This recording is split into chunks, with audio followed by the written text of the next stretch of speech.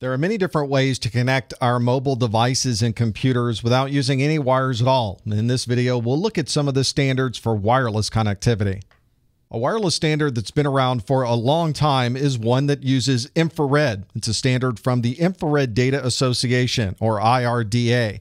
This provided 4 megabits per second of speed, but it needed to be line of sight because it's using an infrared connection that's not able to go around corners.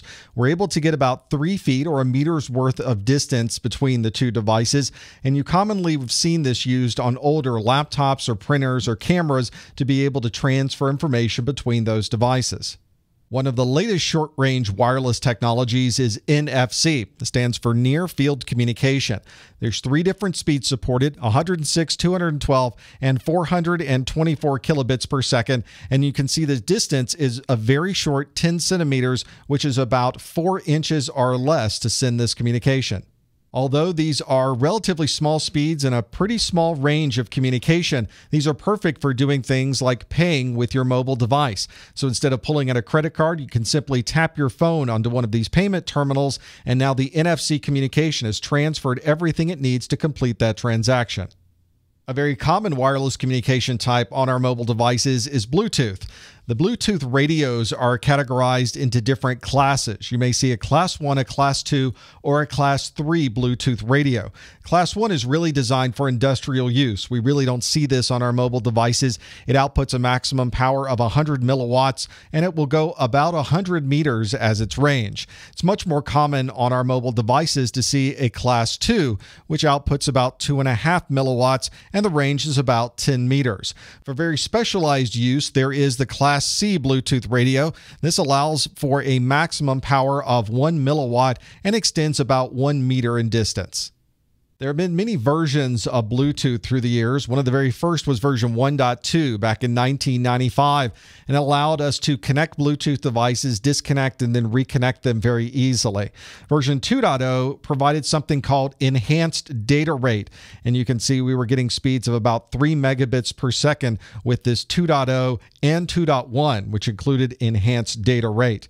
Version 3.0 of Bluetooth was called 3.0 plus HS. The HS was for high speed. It used Bluetooth to negotiate and establish the connection, but once the connection was up and running, it uses 802.11 to perform the actual file transfers, and you can see we can get 24 megabits of throughput using 3.0 with high speed. Version 4.0 of Bluetooth has speeds that are similar to 3.0. We get about 24 megabits of throughput. And one nice part about the version 4.0 is there's a new low power specification, so we can use our mobile devices for even longer. One of the most common wireless types, of course, for our mobile devices is 802.11, and this is a summary of the 802.11 standards. We'll be looking into more detail in a future video with these specific standards. 802.11a and 802.11b were some of the very first standards of 802.11.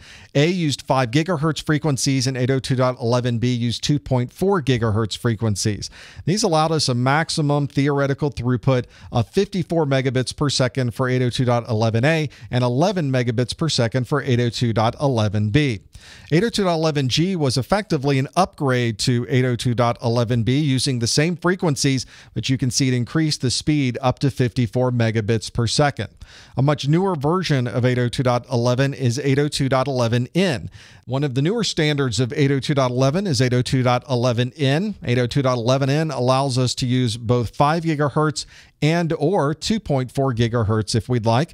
This allowed for 4 streams and provided us a total theoretical maximum throughput of 600 megabits per second.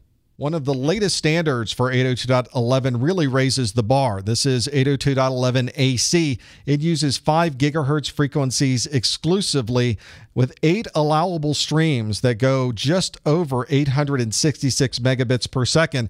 We can get a maximum theoretical throughput that approaches 7 gigabits per second.